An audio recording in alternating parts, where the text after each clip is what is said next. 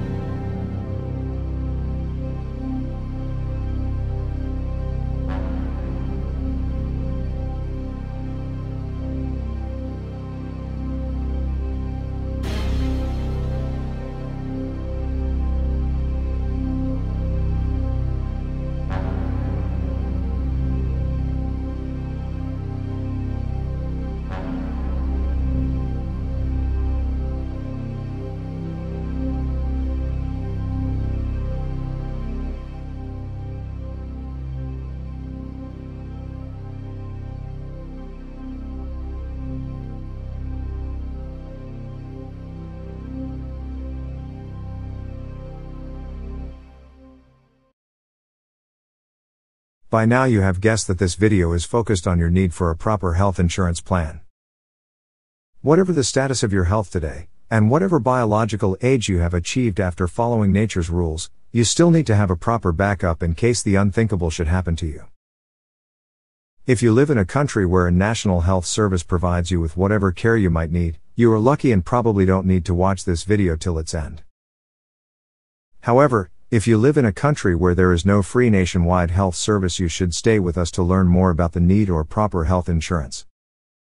This is especially true if you are a retired expat who lives in a country where you are not covered unless you sign up with a private insurance company. If this is the case for you, please stay with us for a few more minutes. And, if you happen to be a retired expat living in Thailand, watching this entire video might turn out to be very important to you.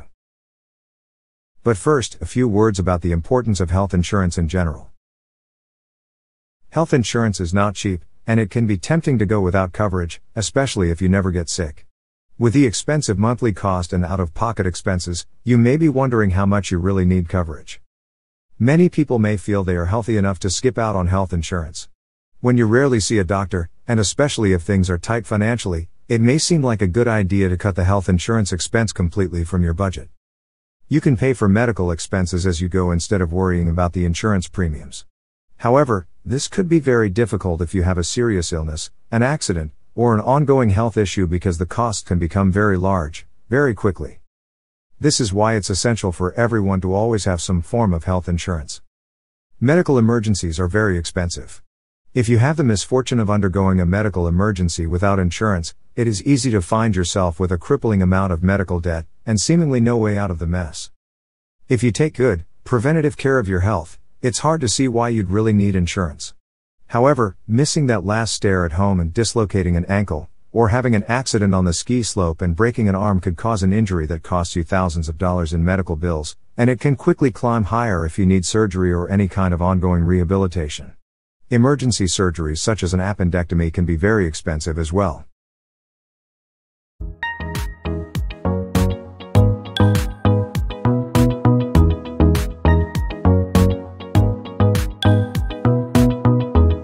And also I want to mention here too, because of the overwhelming amount of people contacting you, I would like to also mention to people maybe have a little more patience than normal for you to get back in touch, because you all are in overwhelm at this point. Well, at one stage, the lookups on our on our website increased from its daily 250 to 300 by 500%. 500% more. And it caused us a lot of great trouble. problems. Yeah, sure. JC, what I would like to let people think about who are looking at insurance in Thailand, because you're moving into an older age group, consider taking an annual deductible on a policy. That way you lower the premium, even if you start trying to save the deductible. But my belief is that you can borrow a deductible from a friend or a family member, but you can't borrow the amount of the premium. Like a 5 million, you can't get that. No. So in your home country, you may not understand deductibles, you may not be used to deductibles, but you have to give it some thought. A deductible is self-insurance. Oh, I have a thousand, the equivalent of $1,000 US deductible. I want to say it's what, 40,000, something like that. And I mean, it substantially reduced the premium cost for me, and was well worth it. And of course, you all now have discounted. I've had it a couple years now, and you all have discounted also because I haven't filed any claims. So there is ways to lower the premiums. I'm just hoping that they'll be able to take my hope is that people are going to be able to get the kind of coverage I have, and also be able to use that to comply to this requirement. On Tom's note, I think it's important to say as well, you know, there is a lot of people in this country that don't have any insurance. And they said, you know, some of them have got their self-insuring, they've got money in the bank, and that's great. There's also a segment that are saying, you know, I'm an Englishman, right? Of the amount of English people that I've spoke to that said, well, if I'm sick, I'll just fly home. People don't remember you have to be medically fit to fly. If you've got anything serious and that doctor can't let you on that plane, what happens then? So at the very minimum, everybody should have some kind of insurance policy sat behind them. And if it's about premium, there's ways that we can lower the premium to make it affordable. And with the product suite we've got, you know, it's not. We've got low, mid, and high-end insurance. You're probably a good person to ask too, as well, as far as being able to fly back. Don't they have to return back into their home country, into England, for a certain amount of times before they get back in the queue for help? Well, that's very true. With the NHS, you know, people, don't quote me on this, but my understanding is once you've left the country for 3 months, you're no longer eligible for treatment under the NHS. That said, you know, the hospitals in England won't turn you away. They'll treat you first. And yeah, I think you do have to reestablish yourself there for a specific amount of time, if I'm not mistaken, and don't hold me to that either. But, Tracy, what I'd like people to remember is that while the doctor can say you're medically fit to fly, the chief purser on the aeroplane decides whether he's going to let you on or not. So we've had instances where people have had a stroke, they want to go home to the UK, 2 people want to go home. However, they were incontinent. And as a result of that, the purser would not accept them on an aeroplane. Now those people stayed in Thailand as it was for in excess of 3 months, and one of them had to stay in hospital. And I can tell you the expense, in fact both of them stayed in hospital, but one of them, the expense was just over 7 million baht. So, and even if they had enough coverage to stabilize themselves to be able to get back, but again, it's going to be up to the discretion of the chief purser of the plane whether they're going to let them on or not. But just even if they said, well, you can't fly as you are, but you know, we can stabilize you, we need to, and then you can go home if you want to stay there and get coverage. But at least they got to have coverage to get to that point, right? Just understand, if you don't have coverage and you're not in a position to get home, be prepared that either you're going to, fall by the wayside, or you're going to go into a hospital and going to the doctors for the flu. Yes, Thailand's quite cheap in that respect. Make no mistake, if you go to a private hospital and you're admitted over a length of time, that the bills can get out of hand, and it could be. Tom's seen people that told him they'd get a policy and they didn't. They've ended up having to sell a house, or it's. And we've got vloggers now. And one vlogger in particular that said, "Oh, I'll get health insurance coverage next year," and he was diagnosed with cancer 1 year before he was going to pick up coverage, and now he's faced with these bills. And so, I mean, all these are issues that need to be considered when people are thinking about insurance, and rightfully so, because now for me, I have about $1,000 deductible. I'm married to a Thai person. I'm completely happy if it's a minor situation. I fall off the motorbike or something, and I'm not, in serious injury, of going to a public hospital where it's very inexpensive and I pay out of my pocket. I have you all's coverage for either an issue that I need diagnosed properly, which I would feel more comfortable in a private hospital doing with their expertise as opposed to a public hospital, or if I do have a serious illness and I need serious treatment, then I need to opt into the private hospital, and that's when y'all's coverage is going to be a lifesaver. Literally, pun intended. But the funny thing is, JC, your plan covers you up to 10 million baht, and that's not an aggregate total. That's 10 million baht per condition per year. You're very well protected. Now, some people don't have the capacity to get a plan that covers them up to that much. There is people over here that are retiring cheap. So they might have a plan that will cover them up to 1 million or 3 or 5 million baht. Then you have to be very particular about which places you're using for treatment. So for example, if you've got a plan that covers you up to 1 million baht and you did get cancer, yes, we will all... Here's another point. Because we've fully underwritten, we will pay every single claim that's valid.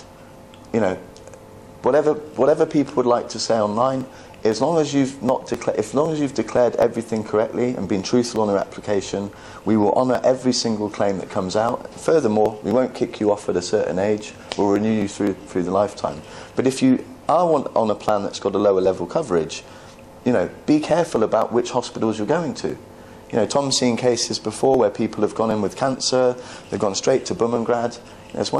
It's a great hospital, but it's one of the more expensive ones. Absolutely. So we're also here to assist. You'll burn through the coverage a lot quicker. That's a good point. But we're here to help. I never even thought of that. Right, so, we're here to advise people. So, if somebody's gone into this hospital, Tom's done how many cases where he's called the client and said, I'd advise you to get out of that bed if you're mobile. Burn through your coverage in no time. Go down to another treatment provider.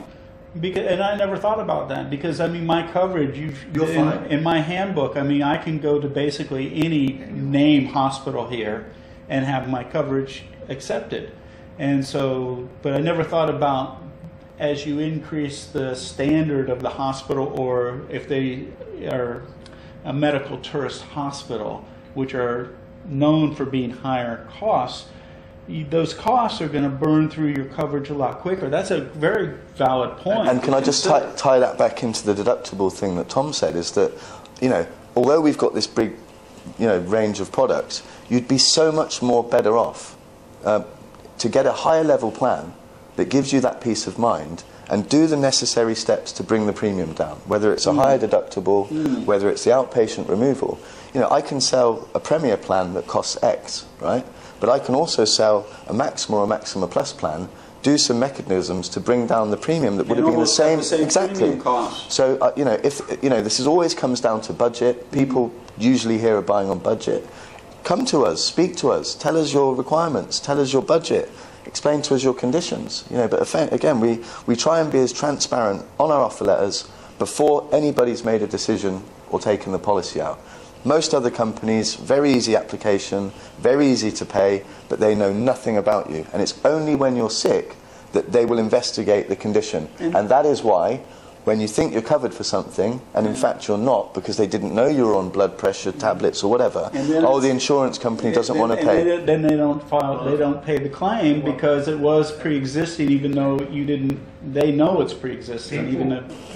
What people have to understand is that when you think you're going to die, you tell the doctor 110% of the truth. When you discover that you're not dying, Yeah. the truth is diluted. So that's when an insurance company finds out. Because they get the medical records in, read it, and say, you've had this treatment before. And I say to people, be honest. Don't say, I forgot. I mean, most people know whether they've had a mini stroke, they've had an MRI in a hospital before, they've had a back problem, whatever, they know it. Tell the insurance company right at the start. Yeah, be honest up front, because they don't want any unexpected surprises where all of a sudden they have a bill that they have to pay because you all find out that they had pre-existing conditions that they didn't disclose to you all. It just wastes a whole lot of time for the insurance company having to check on it. It's easy to say, well, just pay the bill. But you pay the bill for genuine claims. You don't pay the bill for claims that are not genuine. Yeah. Well, if there's nothing else, we'll go ahead and close it. I just do want to say thank you so much for taking the time to sit down with me and answer these questions, because my members are always, I'm fielding questions. And I'm not an insurance company. I have no knowledge like you all have. I do have knowledge about the visa end of it and all that. But when it comes to coverages and all this and what you're being told by the government and by these regulating agencies, I didn't have a clue. And I thought, okay, we need to make some clarifications here for the YouTube viewers and put all this out there. And if they have any other questions, that they can contact you. But this is like... There seems to be people in the YouTube community that don't believe anything anybody says. And they might not even believe you. I mean, these people are just, it's funny at this point. But the people that are serious and concerned about this issue, now they've got some real information. I think that's really valuable. So I want to thank you all. We're always a call or an email away, as I said. The underwriting is important. Thank you so much. So I hope this has been helpful. I hope it's been informative. And if you have any other questions, I'm going to put a link in the description to where you can contact Jamie directly, and he'll field questions. Again, have a little patience. They are in overwhelm at this point. But hopefully, and contact me too. If any clarification comes out or any changes, please let me know, and I'll pass it on, or we'll come back in and sit down again. And if there's a clear-cut distinction that we need to know about. I think, because obviously, you're just on the last point, in the coming months, we'll also be taking on some other professionals that can speak multiple languages: German, Italian, French, Japanese. So we're there to help, Okay, and we're there to be as helpful as possible, despite what these people will say online. We're not here to just sell a plan for the sake of it. We're trying to do the right thing for the right reason. All right. Good. Well, thanks again. And even when it comes to complying with insurance regulations nowadays, there's always an option. And again, they even mentioned, make sure to do your homework and find out what you're going to need to comply to, and then reach out into the different companies. Pacific Cross is one of the ones that have been approved, but reach out to them and see what they offer and as far as the service. And but I definitely say check out the Pacific Cross. I think it's one of the best companies out there. Thank you. And that's why I have insurance with you all. So thanks again for your time. Cheers. And we'll be in touch. And there you go. Hope it's been helpful, and see ya.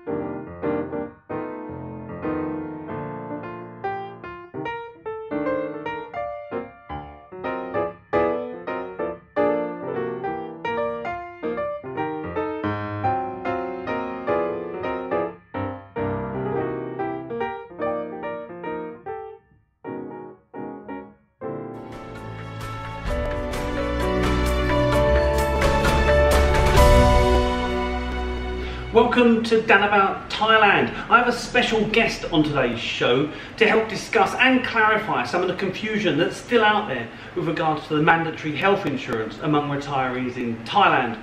So today it's not so much my Dan About Thailand hat I'll be wearing, but my hat as Managing Director of Thai Visa, as I still see on the forum from many of the posters that there's confusion with regards to what the situation is, and I hope we can clarify and confirm this all today. Today I'm joined by Jamie Connell, the Client Relationship Director at Pacific Cross Health Insurance, who underwrite and manage Thai Visa Protect on our website, which offers tailored solutions for health insurance for retirees and other expats living in Thailand. So Jamie, thanks for coming today, of course. I want to talk about health insurance in general for expats in Thailand, sure. But I know it's being debated a lot at the moment. There's a lot of retirees that still aren't sure about this mandatory health insurance, so perhaps you can clear that up. Well, clearing up would be a difficult challenge right at this juncture, because there's still a lot of conjecture out there about who this pertains to. So the backdrop is basically back in late April or May of this year, Dan, the government, along with the Thai General Insurance Association, basically made it a mandatory requirement to have health insurance in Thailand for retirees. However, they didn't do an exceptional job of explaining exactly who this insurance was aimed at. And it's only for people on a very particular visa. It's a non-OA visa or a non-OX visa, typically known as long-stay visas. So when this was first announced in May, we were getting an influx of inquiries for people on every type of visa you could imagine. Retirement, non-OA yearly extensions, marriage visas, even people with work permits. So first point is, this only applies to long-stay visa holders, non-OX or non-OA visas. Okay, and not extension of stay on your current retirement? Well, that's another good point, because again, this has been re-announced a couple of weeks ago, due to be effective from the 31st of October or next week. Our interpretation is that if you're a new applicant for a non-OA visa or a non-OX visa, you have to have mandatory insurance, of which Thai Visa Protect Pacific Cross is one of 13 approved companies.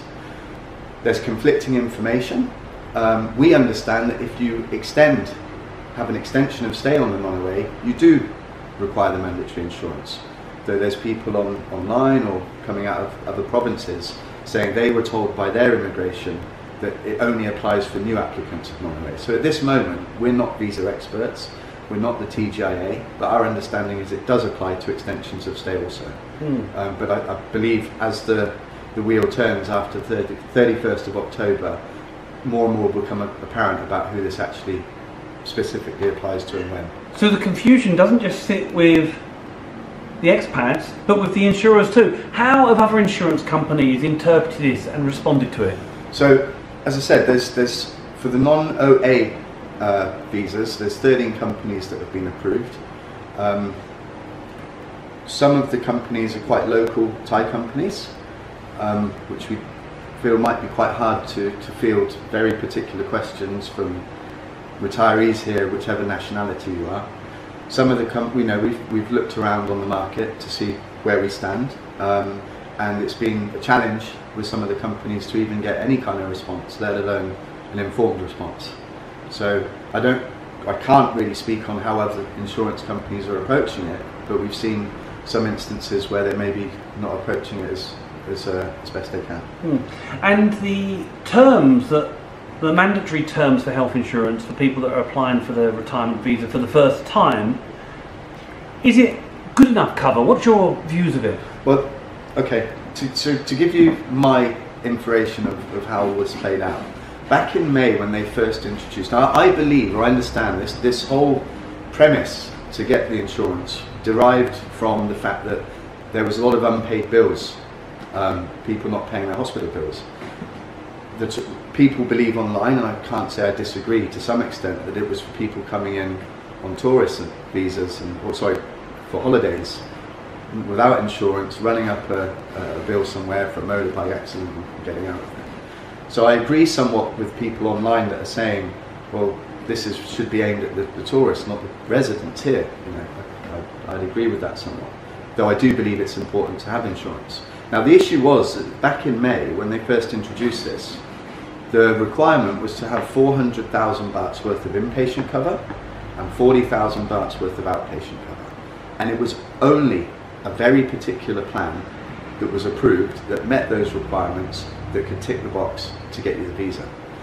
But it didn't make much sense, certainly to us, and obviously to the people out there, that somebody that may have already had an existing plan that covered them up to $1 million even, couldn't tick the box to get the visa, but the 400,000 baht one could. So that firstly was quite nonsensical. So at that stage we worked with the TGIA to say, look, you know, why wouldn't a plan that exceeds the requirement be suffice to obtain a visa? And that's at the juncture we're at now. If you're asking me, do I believe that 400,000 bahts worth of cover is sufficient in the event of something serious? Absolutely not. So I don't really have much interest to sell anybody a policy that covers them up to 400,000 baht. That said, there will be people here, if you've got lots of money in the bank, you're going to be fine. Right? And everybody knows that outpatient cover or trips to the GP are relatively inexpensive here. But the misconception is that, you know, Thailand's cheap for care. Now, if you have anything serious, that means you're admitted into a private hospital over, you know, a length of stay, the cost can escalate quite quickly. And another misinterpretation that we see time and time again, often on the Thai visa forums, is that if I'm really sick, I'll just go back to my country. You know, as an Englishman, very proud we have the NHS. You know, one wishes the NHS was a worldwide institution, but it's not. It's the world we live in. So people have the misinterpretation that if they're sick, they'll just go back home. Bear in mind, once you've been out of the UK for a certain amount of time, you're ineligible for NHS cover. I believe 6 months, I'm not sure. Secondly, you've got to be fit to fly. So if you've had a road accident, you've got an aneurysm on your brain, nobody's going to sign you off to get on a plane to go home. Honestly, that's a big one, isn't it? And it's a complete oversight. If you are that sick and you need to go back, chances are you can't travel, or the airline won't let you on the flight anyway. Yeah, you know, with insurance, Dan, you know, people who have it say it's a complete waste of money because more often than not they don't need to use it. So for them it's dead money. But transversely, the people that don't have insurance, of which there's been bloggers out there, everybody's seen, that develop a condition, suddenly realise why having adequate cover would have been a good idea. And that's the, you know, I've worked as a broker before, I've worked for a number of different insurance companies. The benefit of the Thai Visa Protect products is there's a huge range of products. So, you know, people are misinformed if they think that they're a certain age and it's unaffordable. We've got products that range from a few 100,000 bahts cover per condition per year, right through to 50 million bahts worth of cover per condition per year. And there's also ways to lower the premium by applying excesses or deductibles. Some people just want the outpatient cover removed, they just want to be covered for inpatient. What I'd advise people do is to do their own research, survey the market accordingly. If you've got questions, get in contact. We're there to assist you. As I said, we've got numerous product offerings. Yeah, ThaiVisaProtect.com. Okay, let's move away from retirees, because we've kind of gone to where I wanted to go as well. When expats are choosing their insurance, what kind of things should they be aware of? Great question. So, you know, first of all, people look at insurance or insurance companies in the same bracket. Okay, the first thing I look at is how are you underwritten. Okay, this is crucial. So 90% of insurers out there use a form of underwriting called moratorium underwriting. So it's a very easy, you know, non-stressful application process. You get issued your card. We've all done it. You walk around with the card in your pocket and I'm covered. But the insurance company has never asked you anything about you. Okay, and what a moratorium policy is saying is that anything that you've had in the last usually 2, sometimes up to 5 years, will not be covered until you've gone with coverage 2 or 5 years, symptom or treatment free, you know. So that doesn't work for a lot of people that may have a condition such as hypertension, high cholesterol, hyperlipidemia or cardiac issues. You will never beat a moratorium because it's ongoing. So this is why you have the disdain online where people say, well, the insurance company tried to wriggle out of paying it. No, they didn't understand the terms of the insurance and how it was underwritten, and the insurance company only looked at you when you were making a claim and reverse engineered whether it was subject to cover. So where Thai Visa Protect products differ is that we fully underwrite. So we recognise we've got a much more difficult application. It's about 5 pages long. We will ask you anything and everything to do with your medical history. And it's really important that you declare everything factually, truthfully. Once we've underwritten you, we come back with an offer letter that says exactly what you're covered for, what if anything has a wait period. If you've got something you've had before, we might say, look, we want to have a wait period before that's covered, or we might outright exclude something. But the point is, before you've made a decision to obtain or purchase the insurance, you knew where you stand, and there's no hidden surprises down the line. So I can't speak for everyone, but I can say that Thai Visa Protect, Pacific Cross, will pay 100% of valid claims 100% of the time, as long as you haven't put a mistruth or forgotten something on your application. And believe me, it happens. People will try and hide. They've had this before, and when you see medical records, it tells a different story. So it's always important for people to factually declare on their application. Once you're covered with us, we'll take new applications up to 75 years of age. Other companies will kick you off at a certain age, and we'll renew you through your lifetime. Furthermore, the benefits of the policy are reset every year. So unlike some companies I've seen, if you've suffered a condition in year 1, the insurance company would pay it, but when you came to renew the policy, they'd exclude that condition, which kind of defeats the purpose of insurance. So in summary, to answer your question, what should you look out for? How the policy is underwritten is the first thing. What age are you covered up until? How are the renewals calculated? Now these are for retirees here. So most companies will typically they will look at a global or a nationwide pool of customers, and each year the premiums will go up typically up to 15% every year. Okay, we look at a client individually. So if you've gone treatment free or claims free for a year, we've got no claims discounts. If you've had moderate claims, let's say your premium is 50,000 baht and you've claimed 30,000, 20,000, whatever, we will hold rates the next year. If you've had a high claim, which can happen, then we reserve the right to load the premium at the renewal to a maximum of 25%. So you're not exposed that we can just jack the rate up to kick you off.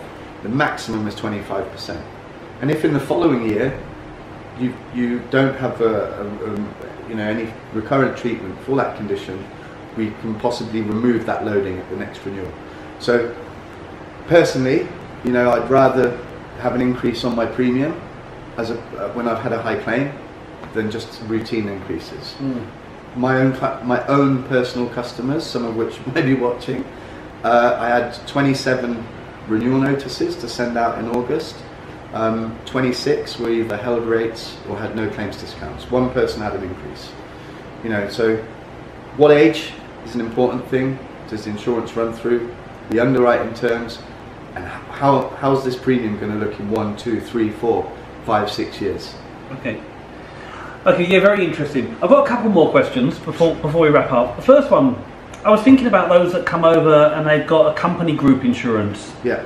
And there must be some things to consider there in terms of, is the premium good enough, and what happens if that company group insurance finishes and you're left with preconditions that then infects when you go to get your own insurance. Yeah. Is that right? Yeah, it's a great question. So under group schemes, and again this might be a bit of a diatribe about this, but under group schemes, a lot of company schemes are not portable, and we've seen this before. So you might have been a guy who's working in Thailand for the past 15 years, you're really happy with your insurance, but when you come to retire or move companies, you can't always take that insurance with you, which leaves you in a bad predicament, okay, if you've developed any conditions that no insurer will be willing to take on ongoing. So there's a couple of options. One is that also there's a lot of company policies out there that have very low coverage. Okay, look, before I was in insurance, if I had a card in my pocket, I thought I'm covered, but I never really read anything about up to what. So there's two things I'd ask people to consider. One is to look at getting a supplementary insurance or bolt-on insurance. So if you've got a plan, low-level cover with your company, there's a lot of them out there, we can use that policy as a deductible against our policy. So for example, on our historic product suites, if somebody takes a 300,000 baht deductible, $10,000, we discount the premium 50%. We take out the outpatient cover because they just want to be covered inpatient, that's another 20%. So somebody who's got a low-level company plan could purchase one of our policies, we use that plan as the deductible, and suddenly you're only paying 20-30% of our base premium, but you go to bed at night knowing you're covered up to 3 or 5 or 10 or 20 million baht, not 300,000. So that's one option I look at. The second thing is that people should look at getting a policy sat in the background. So be underwritten now, while you're still healthy, while you're still with the company. So that if you ask your HR and the HR says you can't take this policy with you, you're not going to walk into trouble later on where you can't get coverage because now you've been working your backside off. Now you've got hypertension and everything else. So company stuff is that. We'd invite anybody who's got any insurance. This isn't pertaining to non-OA or non-OX holders. If you've got, here's another really interesting point. With us, you know, we're a licensed provider. So if there is a disputed claim, you have the protection of the ombudsman here. Okay, you can't say that about companies that are offshore. Where's the jurisdiction for it? So as I've said, as long as somebody's been upfront on their application and there's no conflicting medical records, we'll pay every single claim that comes in. We process tens of thousands of claims each year. So for the people that believe that insurance companies pick and choose which claims to pay, if you don't pay a valid claim, you could lose the whole business. So you have the protection of that. It's good. I'm sure there's a lot of people watching this now online that are from different nationalities, and okay, they can get the gist of it, but when it comes to some of the finer details, it's probably better to speak in their native tongue. What nationalities can you service? Yeah, so basically at the moment we've got the ability to service people, native English speakers, obviously native Thai speakers. We also have a French speaking national who can deal with French people, a German speaking national who can deal with Germans, an Italian for Italians, and a Russian for Russian. So we're probably the best placed provider to deal with multiple languages across the board. Okay, that's great. So before we wrap up, is there any other things you want to cover? Yeah, I just back to the OA stuff. So you know, if somebody's applying from overseas and to obtain the visa, if for whatever reason they weren't able to obtain the visa, they can cancel the policy and we'll reimburse the premium. So that's an important factor to take on board. Also, if you've got an existing plan with Thai Visa Protect, and when you took the policy that you elected to remove the outpatient cover, but now you've got this visa that needs the outpatient cover, we can include back in the outpatient cover for just the minimum requirement, 40,000 baht to meet, to tick that box, should I say, for an additional 10,000 in premium. Now again, a lot of other companies out there, and we will invite people to do their own research. A lot of companies, when you want to add in outpatient cover, it often doubles the annual premium that you're paying. So all I'd do is, look, contact us at contact@thaivisaprotect.com. We'll assign a representative to help you. The worst case scenario is that, you know, where you are, that you're good there, it can meet the needs of your requirements. However, we might be able to increase your coverage, we might be able to lower your premium, but at the very least we'll be able to explain the policies in full. We're not here to try and sell the most expensive policy. You tell us what your requirements are and then we lead you accordingly. But the key point is the transparency on the policy before you take the coverage, so you don't have any surprises further down the line. Jamie, thanks very much. Really enjoyed that. So much learnings, and I guess we just need to keep an eye out to make sure we've got a finger on the pulse with any changes that are out there. If you do want to find out any more about health insurance and packages right for you, check out thaivisaprotect.com and see how that can help you. Until next time on Done About Thailand.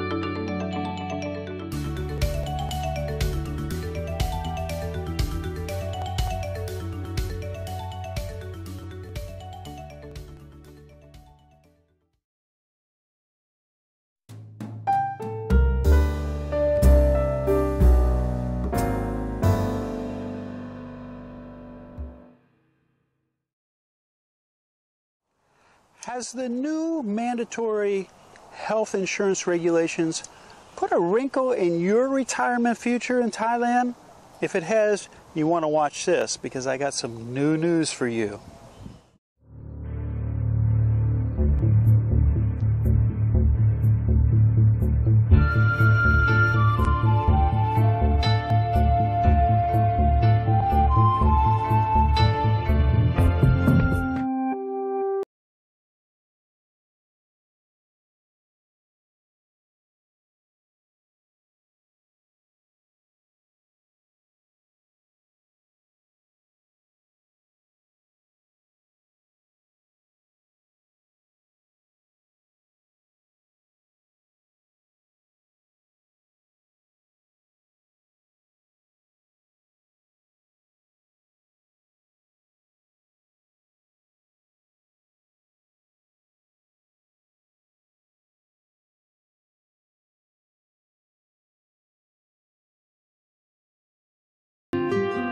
Here, I ran into one of my viewers, a family here.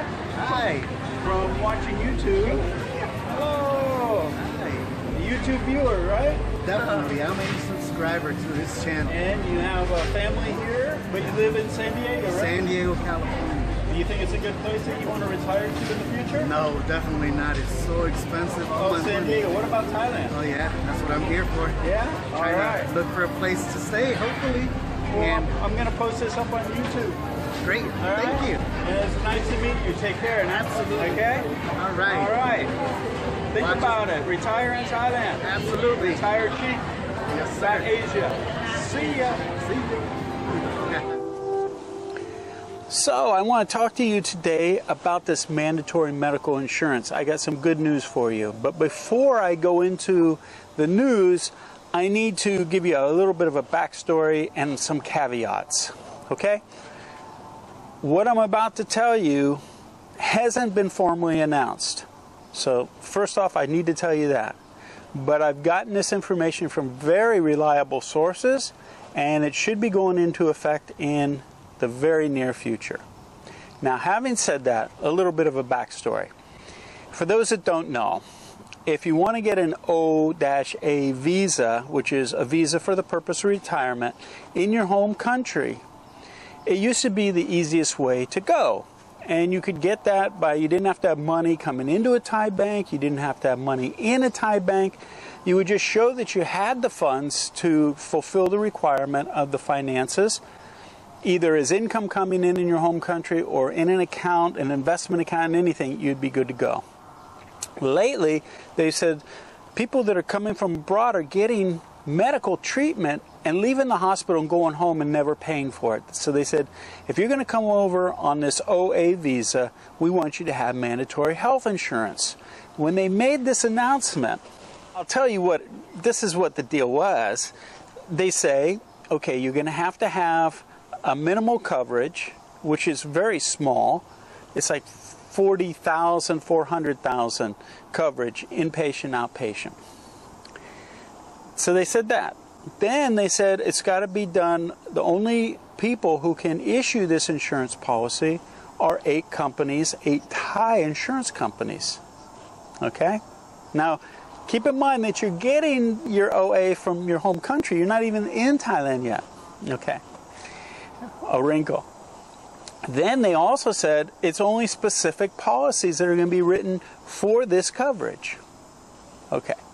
Those were all the challenges, and people were up in the arms screaming, and oh my God, what, Thailand doesn't want foreigners anymore, blah, blah. You know the story. If you participate in any forum or you read the YouTube comments, you'll know that people have a lot to say about this. And rightfully so. There's a lot of holes in this. And so I wanted to get some firsthand information, so I traveled to Bangkok and talked to my insurance agent.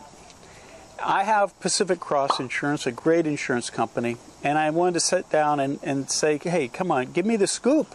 What's up with this? And so we sat down, and for, I don't know, about an hour, and I'm not sure, I might edit some of that conversation and put it at the end of this video. So if you want to stick around and watch some of those important distinctions that they made and challenges for them. they had challenges with this whole thing because there was too many what ifs. And so, like I said, I went to Bangkok, sat down with them, got some great information about this mandatory requirement, and they were one of the 8 companies that were allowed to issue the policy. So that's what the deal is.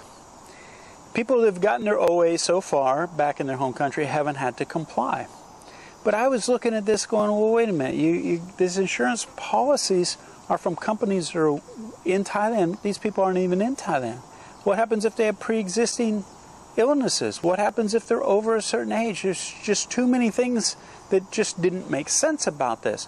Also, and you'll see if you stick around for the end, Pacific Cross was saying people contacted them, and I'll put a link to my agent in the description, but people contacted them and said, we want policy to cover us for this insurance regulation to get the OA visa. This 40,000, 400,000 coverage, which is minimal, that policy, specific policy for that, to cover for that, was as much as I pay for 10 million baht coverage for 1 year. And so I asked them, Jamie and the managing director, Tom, great guy, at Pacific Cross, what's up with that? How come it's so expensive? And he says, well, because this is a specific policy. That like my 10 million baht policy is in a pool with people of all ages. So there's the cost versus the payout that create the premiums.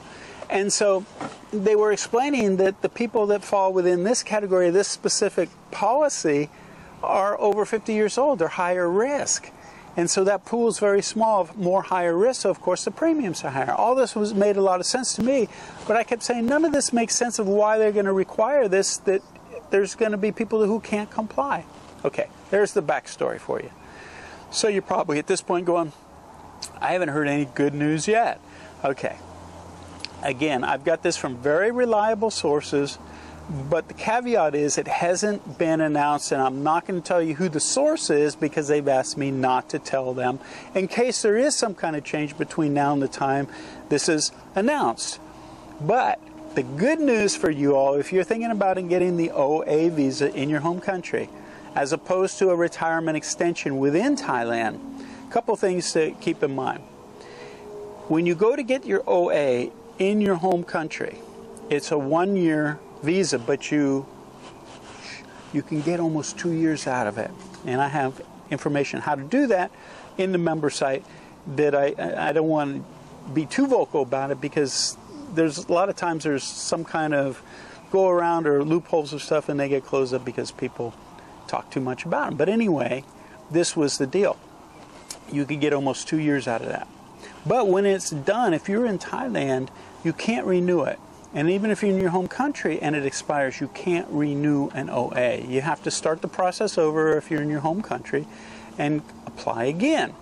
If you're within Thailand, that visa, the OA, becomes void, and what you end up doing is getting a non-immigrant visa. If you go into the immigration office, show you comply to the requirements, which is now 800,000 either in the bank for a certain period of time, or that you're having income coming in over the period of time that equals the 800,000, about 64,000 baht a month, something like that. If you comply to all that, then what they do is they issue you a non-immigrant visa, 90-day visa, and then you come back in about 80 days or so and they throw on a 1-year extension on top of it for the purpose of retirement.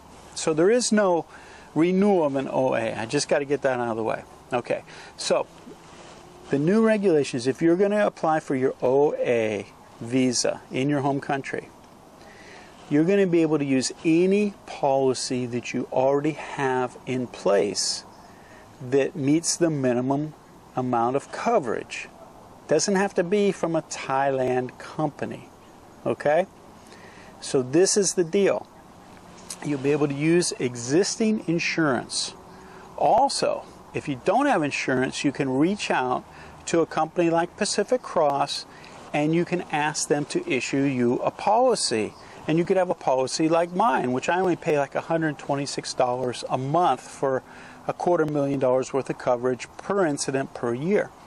So that would also comply. And if you're thinking, well, I'm not in Thailand yet, a company like Pacific Cross, and I can't say this about all the other companies, but they can actually issue you a policy with a Thai address, because you should have a Thai address, and then once you get over here, then you switch it over to your Thai address.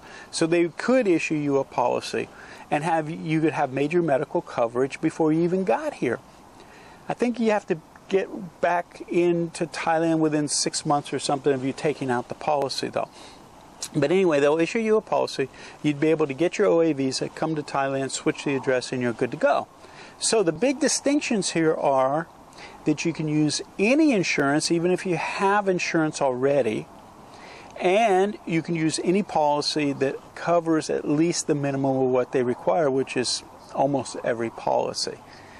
Keep in mind, when you hear about renewals, there is no renewal. If you wanted to switch from, say, OA and you're in Thailand, you wanted to get what's called OX, which is a 5-year visa plus a 5-year extension.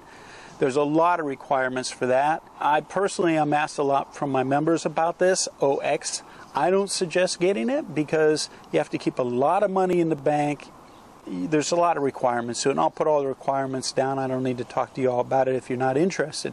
But there's a lot of requirements that it's easier just to go get a 1-year extension on a non-immigrant, which takes me about 40 minutes a year to go in and do. I mean, it's a piece of cake, and it's cheap, where you don't have to have millions of baht in the bank and all this other stuff. So anyway, this is gonna be the new regulations from what I've heard, and it should be announced because it's supposed to go into effect sometime in August. So, to recap, before you had to have a specific Thai company issue you your major medical, and it had to be a specific policy. Now with these new regulations that are going to be announced, hopefully, you're going to be able to use any insurance policy that you have, even a pre-existing one that you have, as long as it meets the coverage. Now, once you get over to Thailand, if you wanted to, you could switch over to a policy over here. But to get that initial OA, you could use your policy back home. So this is really an upside to this because, I mean, some people, it was a big issue.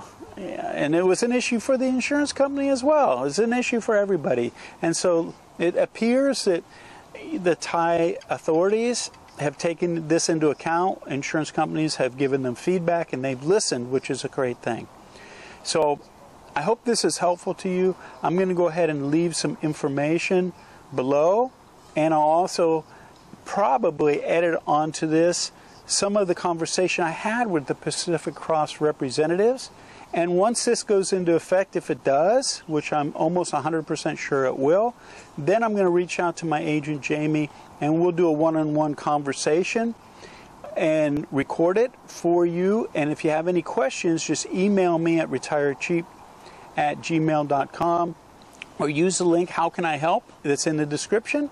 And just give me the questions, and when I reach out to Jamie and we do a one-on-one conversation, we'll do a Q&A and answer any questions you might have if I can't answer them personally. So again, when it comes to conforming to requirements in Thailand, there's always an option. And some people say Thailand's authorities don't have any flexibility. Well, this appears that they have listened and they have been flexible.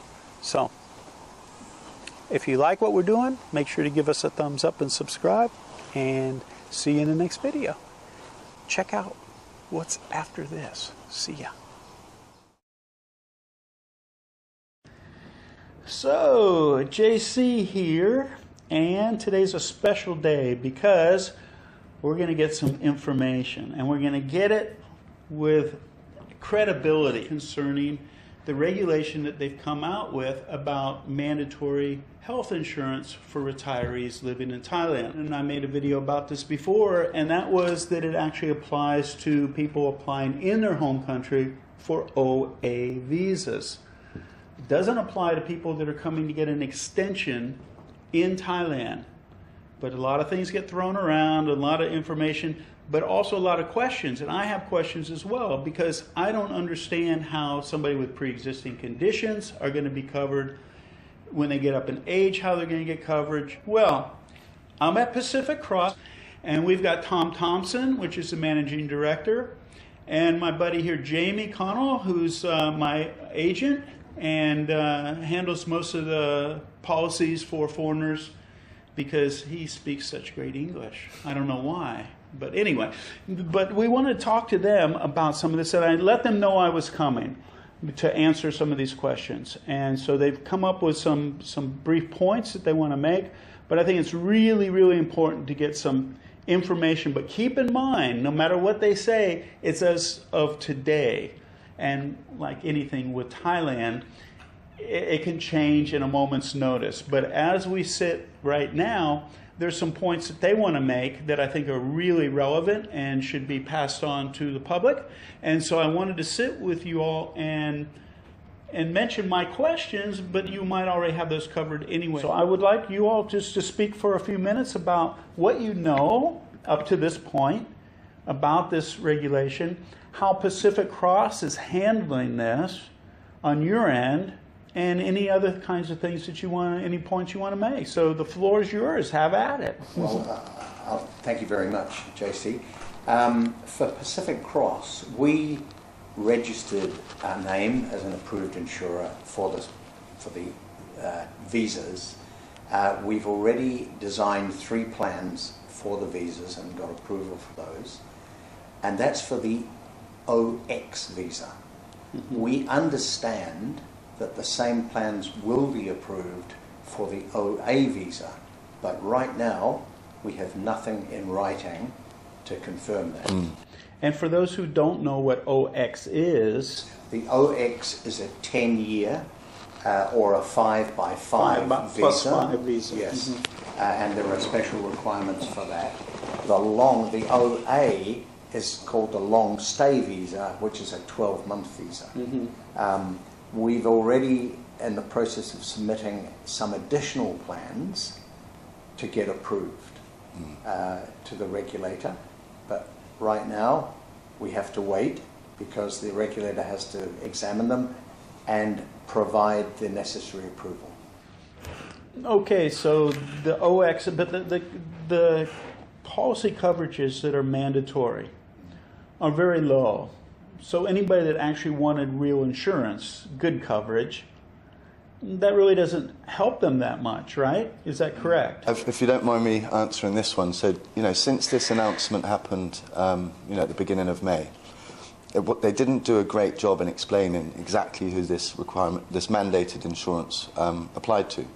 So as a result, we didn't see this coming, and we'd have thousands and thousands of inquiries coming in from people on marriage visas, non-O yearly extensions, and the list goes on. So, what I think this is a really good opportunity and platform is to explain, first of all, because a lot of your guys are retirees. This doesn't apply to every retiree. It's only a very particular type of visa. Now, in terms of the coverage, it's not a great amount that they're mandating. So we believe that we've been one of the 6 companies that's approved to sell the plan, but in terms of actually what kind of insurance it is, it doesn't really serve much purpose. 400,000 baht, JC, is not much more than a broken leg, a couple of kidney stones, let alone anything serious. And the trouble that I've had explaining to people is that if you are on a non-OA visa or a non-OX visa and your renewal is imminent, so I'm not a public speaker, so sorry if I'm a bit shy, then unfortunately you are required to get this particular insurance. But if, for example, your renewal for the visa doesn't apply until later on in the year, I have no interest in selling somebody a plan for that coverage. We hope that the government will eventually allow any plan that meets or exceeds that requirement to be sufficed to obtain the visa. But as of now, that's not the case.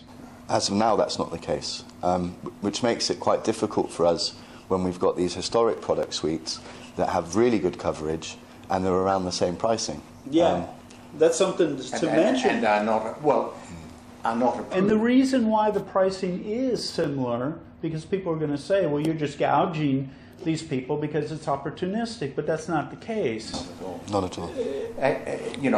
This is a group of people at age 50 upwards. In fact, the average age is around the 63 to less than 76, say 63 to 73. So it's quite a targeted group of people by getting these visas. as a consequence, the actuary looks at those, they're a higher risk.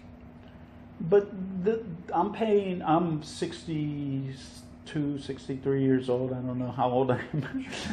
But anyway, and I have, I don't know, 5 or 10 million coverage, and I'm paying almost the same thing that somebody's going to for 400,000. How does that work out? When the actuary looks at that, how do they compare? Why? Bear in mind that you're in a pool of people. You've been underwritten, that's one thing. You're in a pool of people from a child of 15 days through to a group up to our eldest policyholder, I think is 81. So you're in a pool of thousands of people. So whereas now we're creating another pool that's only higher risk. Only 50 years of age and upwards. So this is a specific pool of people, high risk. So as a consequence, the actuary does the calculations, and that's the reason for the rates. That makes sense then. And every insurance company's got the same issue. Yeah. And just so there's clarification about this, because there's some people that aren't, you're probably becoming a visa expert because of this situation.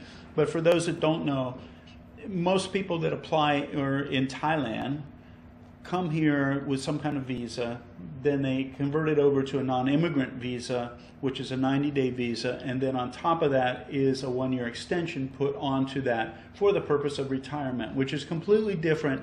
And at this point in time, this kind of insurance is not applicable to those types of people that are doing that. The regulation specifically at this point says this is for OA visa applicants, and OA you get in your home country. And there's been word to say that once they renew it, they're not going to need it once they're living here. It's only the initial application, which makes, again, there's a lot of these things, points of this that makes no sense at all. And so I just wanted to mention that, and there should be, and you all are waiting for clarification on a lot of these issues. So what are some of the other issues about this, that your distinctions that you made from people contacting you with their situation and what they want to get, as well as what you're hearing from the immigration or from the health department, or whoever you're trying to deal with, the regulators for this. So just, I mean, there's a lot of different opinions on this. You could speak to one immigration person who says this is happening, and we hear another story on the back end. The trouble that I have is that, a lot of guys are getting in touch, JC, that may be over 75. We're one of the very few companies that can actually insure someone up to 75 through to 99 years of age. There's a lot of insurers in this country that would kick people off at a certain age. You might have people over here that I've spoken to that have got, a wealth of pre-existing conditions. In some cases, we can't even offer cover. So even with this new coverage? We fully underwrite. So the problem that these people will have is they may have a number of different conditions that standing alone, we'd be able to cover them with an exclusion or with a loading or with a wait period. But there will be people out there that, retired here that are either over the 75 age group, and we don't know where they're going to get cover. The other problem that we have is that, even we're one of the 6 companies that's been approved. A lot of the other approved companies, you can't even get through to speak to anyone that can give you any answers. So at this juncture, as of today, we are one of the companies that's approved to sell this very particular type of plan. And all people need to do is provide an application, we'll fully underwrite, and then make an offer accordingly. But because we fully underwrite, it will mean that the transparency is on the coverage before they decide whether to take the policy. I have a question. Okay, this is a hypothetical situation. If somebody's 70 years old, some pre-existing conditions, they need this coverage to get their OA visa. Are they going to have a health checkup in their home country for you to put the coverage? So how would that work? We'll accept a health check from an overseas medical provider. There's no problem with that. Yes, we'd accept that. So now, or a current, we'll take them up to 3-4 months old. It's not okay. And then, so 70, they get pre-existing conditions. So there are going to be exclusions from coverage for pre-existing. Is there going to be any issue with with that? I mean, is the government, as far as you know, is the government just saying, show us a policy? This is a box ticking exercise. You know what I'm saying? Yeah. This is a box ticking exercise. They're basically not covered for anything because they've got everything pre-existing, but they have the paper to show they have it. And so they can get the visa. Is that the way it's working? Well, there's, people will have different pre-existing conditions. So if somebody comes to us, so for myself, I've been underwritten. I suffer from gout. So when I took out the policy, it says very clearly on my policy, you're not covered for anything related to gout, but you're covered for everything else. So because we fully underwrite, we look at every person on a case-by-case basis. Now, if somebody's had something kind of very severe, let's say cardiac issues before, diabetes, whatever, our underwriters will look at you individually, and they may say, well, actually, you've got high blood pressure, you've got hypertension. We will load the premium slightly. We won't cover the maintenance of that particular condition, but we will cover the outcome of that particular condition, such as a heart attack or a stroke. That's not something you'll find with any of our competitors, right? But I don't think that the immigration offices are intricate enough to start looking at what is covered or what isn't. Correct. I believe that an immigration officer will look, one, the logo of the company, the name of the company, because that's on the list of 6, Right. to make sure that that's there, to make sure the minimum is, an amount is there that it either is the same as or exceeds those minimums provided. And I don't believe for one moment they will consider deductibles. I don't believe they'll consider conditions or exclusions. I just cannot see it, because they're an immigration officer. They're looking to make sure that certain things comply. That's right. And I think that's the approach they will take. So let me ask you a question based on what you just said about it meets the minimum standard. If that was the case, why couldn't you issue them these regular policies, these regular packages that you have that are more than that amount? Why don't those comply? I don't understand that. Because what we have to do is we have to issue a special certificate. So it's a government has designed the certificate for the OX visa, but we have not received yet the design of the OA visa certificate. So we issue an insurance certificate that will fill in certain blocks. But why couldn't that certificate be issued along with, say, like the Maxima policy that I have, and you just give the certificate along with the policy because it complies to the requirement? Possibly, but right now we don't know. Is that too complicated for somebody who's making these executive decisions within or within the health department? I mean, to me, that's a slam dunk. It makes total sense. Why not have more coverage, better coverage? Yes. I don't know. Just in answering that, JC, the plans that we issue, the name is a long stay. So the application form they fill out is a long stay application, or an OX. So special application. Yeah. Yes, they're specific.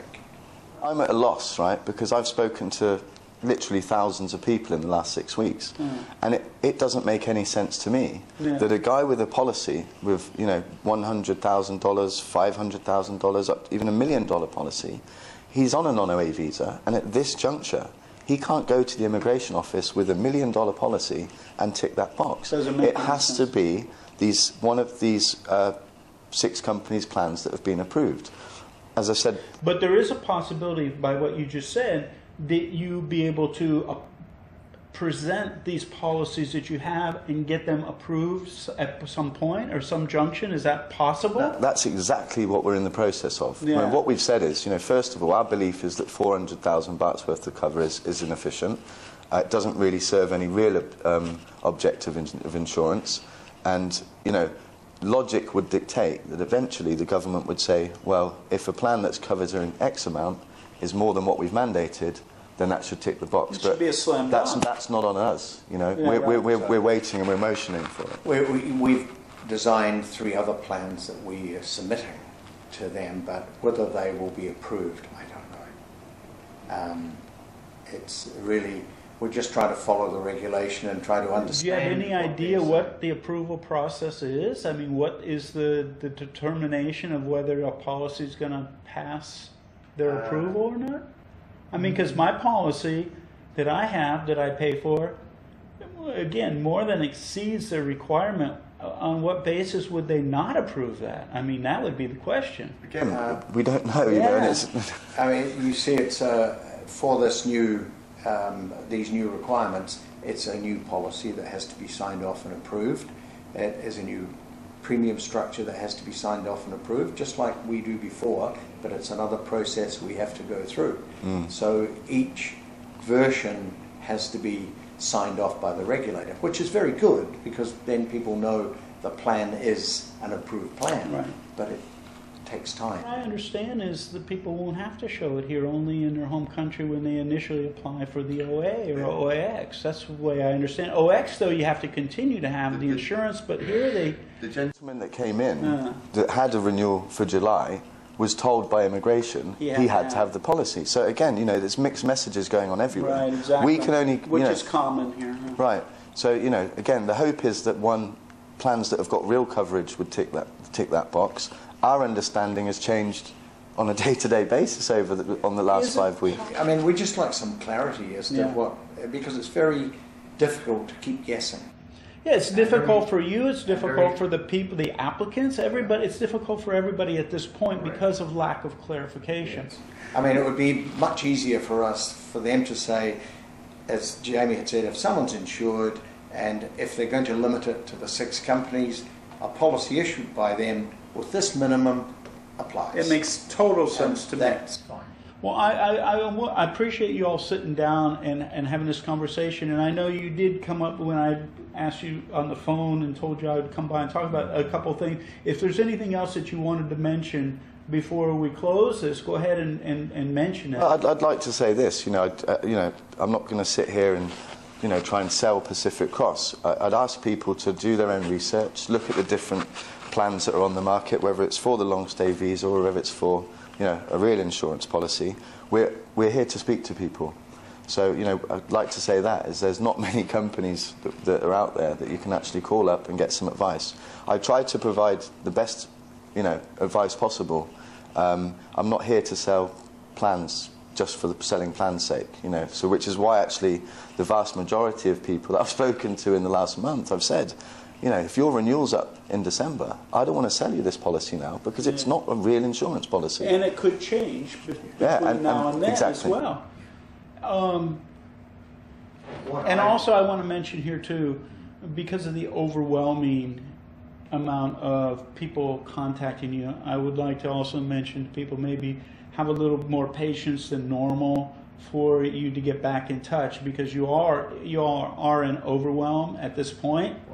At one stage, the lookups on our on our website increased from its daily 250 to 300 by 500%. 500% more. It caused us a lot of great trouble. problems. Yeah, sure.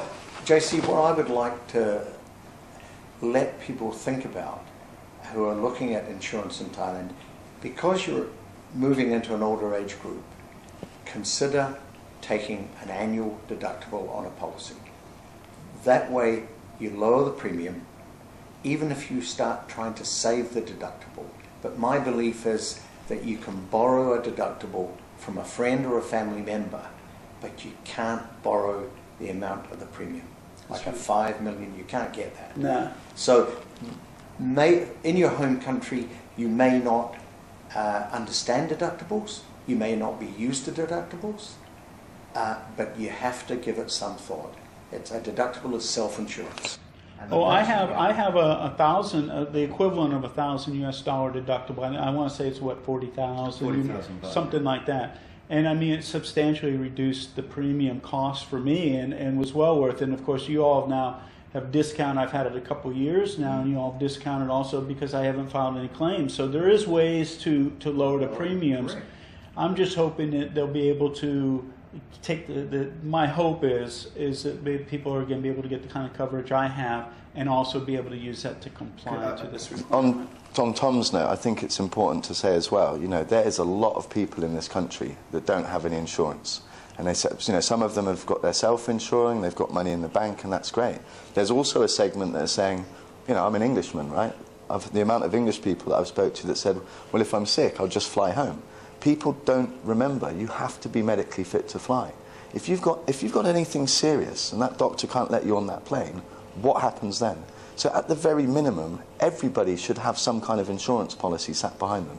And if it's about premium, there's ways that we can lower the premium to make it affordable. And with the product suite we've got, you know, it's not. We've got low, mid, and high-end insurance. You're probably a good person to ask too, as well, as far as being able to fly back. Don't they have to return back into their home country, into England, for a certain amount of times before they get back in the queue for help? Well, that's very true. With the NHS, you know, people, don't quote me on this, but my understanding is once you've left the country for 3 months, you're no longer eligible for treatment under the NHS. That said, you know, the hospitals in England won't turn you away. They'll treat you first and I think you do have to reestablish yourself there for a specific amount of time, if I'm not mistaken, and don't hold me to that either.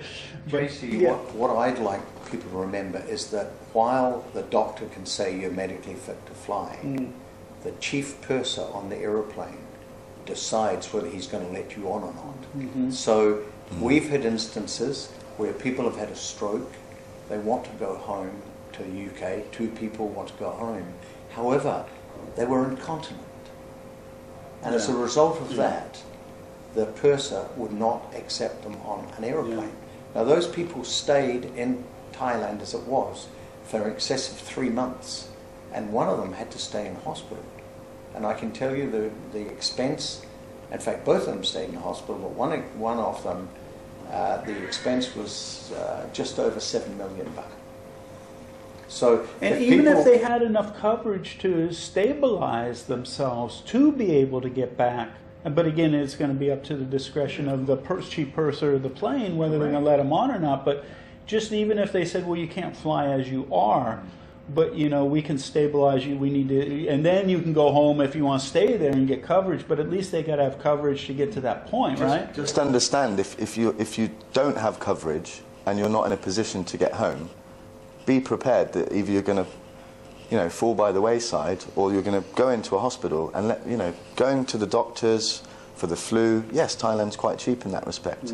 Make no mistake, if you go to a private hospital and you're admitted over a length of time, that the bills can get out of hand, and it could be.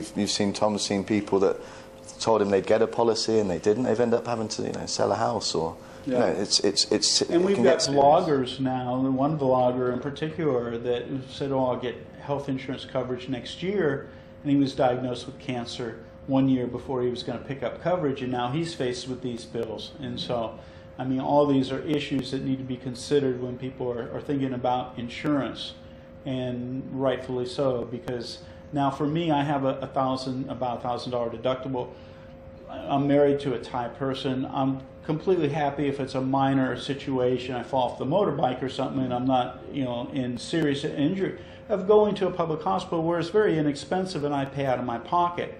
I have you all's coverage for either an issue that I need diagnosed properly, which I would feel more comfortable in a private hospital doing with their expertise as opposed to a public hospital, or if I do have a serious illness and I need serious treatment, then I need to opt into the private hospital, and that's when y'all's coverage is going to be a lifesaver. Literally, pun intended. But the funny thing is, JC, your plan covers you up to 10 million baht, and that's not an aggregate total. That's 10 million baht per condition per year. You're very well protected. Now, some people don't have the capacity to get a plan that covers them up to that much. There is people over here that are retiring cheap.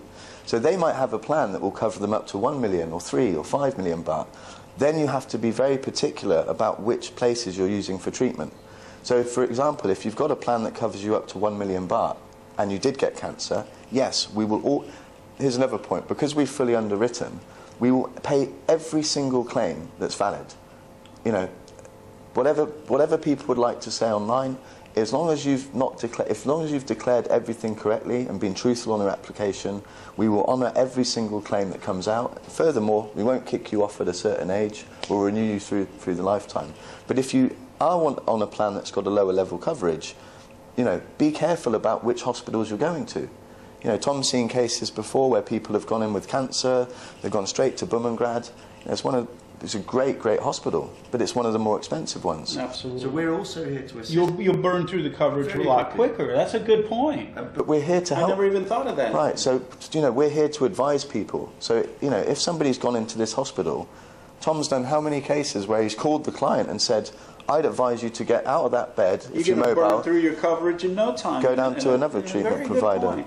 And I never thought about that because, I mean, my coverage, You're fine. in my handbook, I mean, I can go to basically any name hospital here and have my coverage accepted.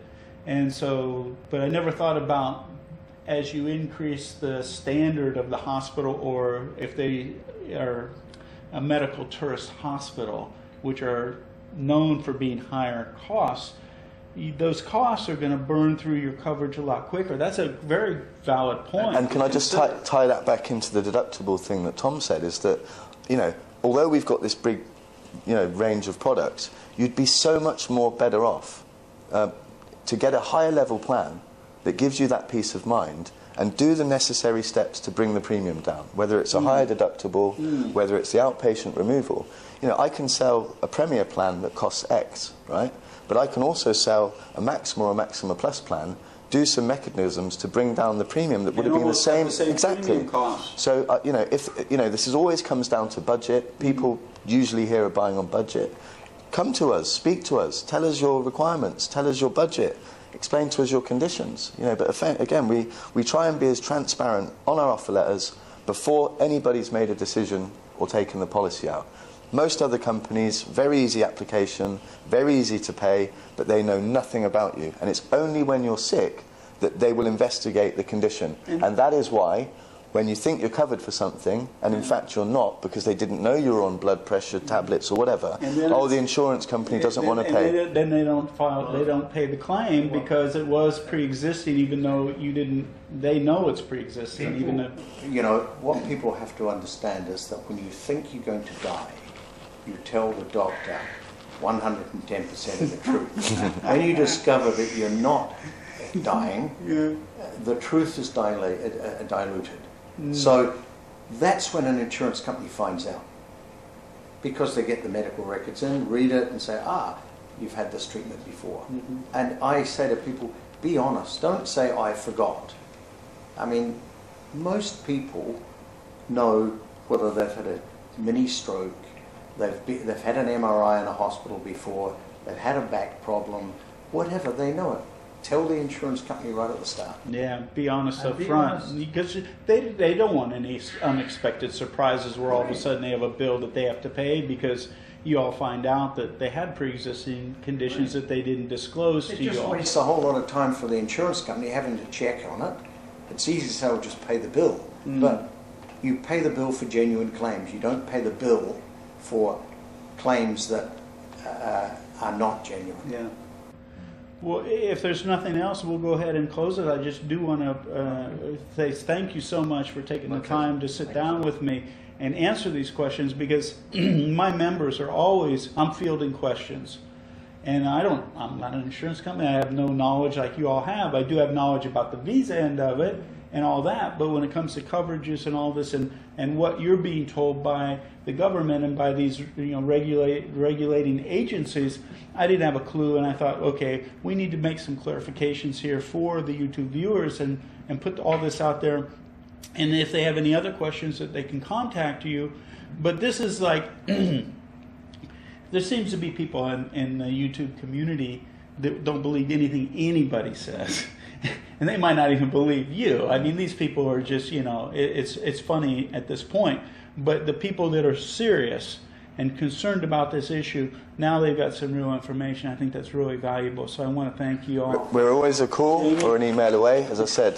The underwriting is important. Thank you so much. So I hope this has been helpful. I hope it's been informative. And if you have any other questions, I'm going to put a link in the description to where you can contact Jamie directly, and he'll field questions. Again, have a little patience. They are in overwhelm at this point. But hopefully, and contact me too. If any clarification comes out or any changes, please let me know, and I'll pass it on, or we'll come back in and sit down again. And if there's a clear-cut distinction that we need to know about. I think, because obviously, just on the last point, in the coming months, we'll also be taking on some other professionals that can speak multiple languages, German, Italian, French, Japanese. So we're there to help, you know, and we're there to be as helpful as possible. Despite what these people will say online, we're not here to just sell a plan for the sake of it. We're trying to do the right thing for the right reason. All right?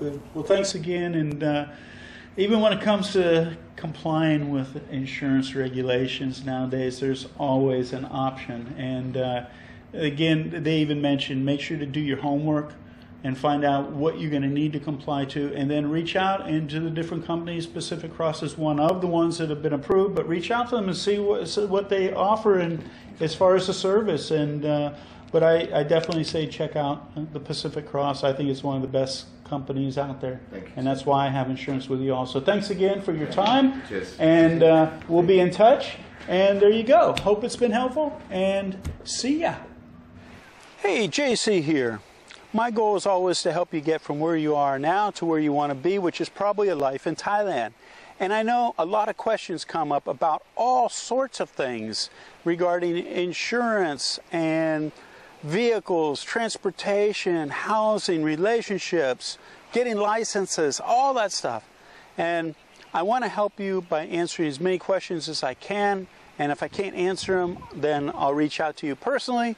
But I'm going to leave a link in the description to where you can click on that and be able to tell me what it is that you're interested in and what kind of information, and I'll be able to try and answer it, because I'm probably not going to be able to answer it within the YouTube comments anymore because of time constraints. It's just getting to be too much of a task to go through all the comments. So if you have a question, direct it to me. There'll be a link in the description, and I'll be back in touch with you to try and get as much relevant information to you as I can.